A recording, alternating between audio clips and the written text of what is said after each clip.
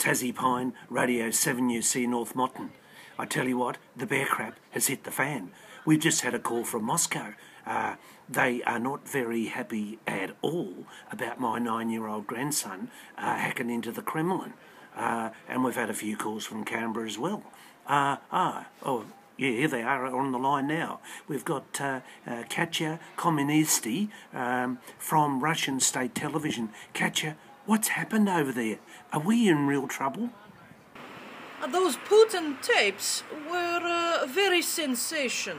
It showed that the two men, far from being enemy, are being very good with each other. The president is very angry to ask the security service, the KGB, the FSB, to do the investigate. There are rumors that a 9-year-old boy having done this bad thing, but the FSB say no, a 9-year-old boy could not hack into the very secure, tough Russian technology. So it will be a mystery forevermore. Back to you, Tasmania Pine. Thanks, Katya.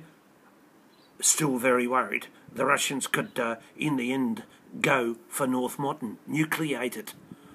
Oh, they're pretty angry. I told that Christopher Pine. I rang him, that nice girl who works for him, said he's a busy fixing up the Senate.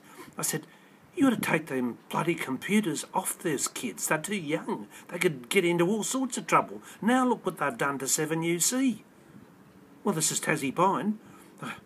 In fear and trepidation, signing off.